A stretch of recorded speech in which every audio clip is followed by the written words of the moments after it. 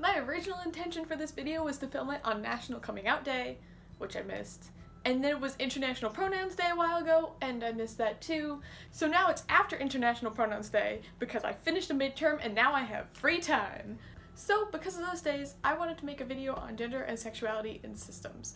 And I feel like it's a common singlet assumption to think that all alters in a system have the same gender and sexuality, but in reality, alters have a variety of sexualities and genders. Honestly, most of the systems I know have varieties in gender and sexuality in their alters. I don't think I've actually met a system that has all male, female, or non-binary alters. Every single system that we've met have mixed genders throughout their system. It's also completely possible for alters to have different sexual orientations. Some alters can be straight, ace, aro, lesbian, bi, pan, and have just as much variation as singlets have between them. I know in my system, not all of us have the same sexual orientation and gender. Me personally, Silver, I'm panromantic, asexual, and non-binary genderqueer.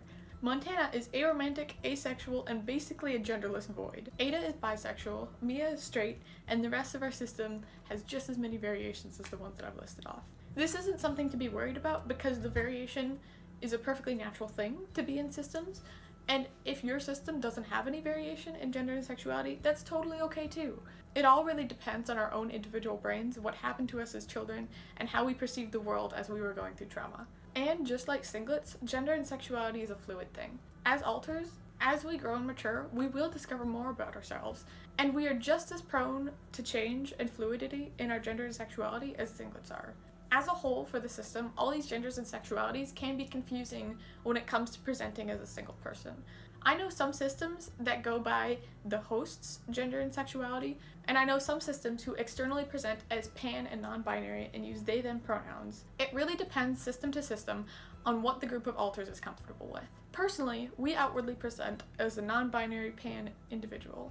And with everyone, gender and sexuality for systems is a very personalized experience, and it's very close to our identities of who we are as alters. And just like any single person, you should respect an alter's name, pronouns, identity.